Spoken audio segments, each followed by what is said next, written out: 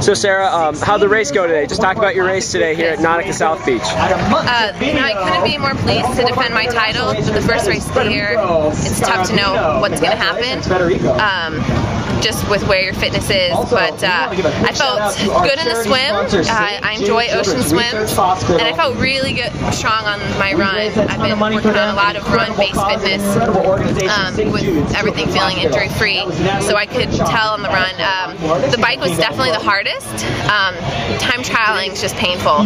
There's no easy way to time trial. It just hurts. Yep, so, alright, well, I'm so glad to be back here at South Beach. It's a beautiful, beautiful beach. I'm excited to go cool down in that ocean, and couldn't be more happy to defend my title.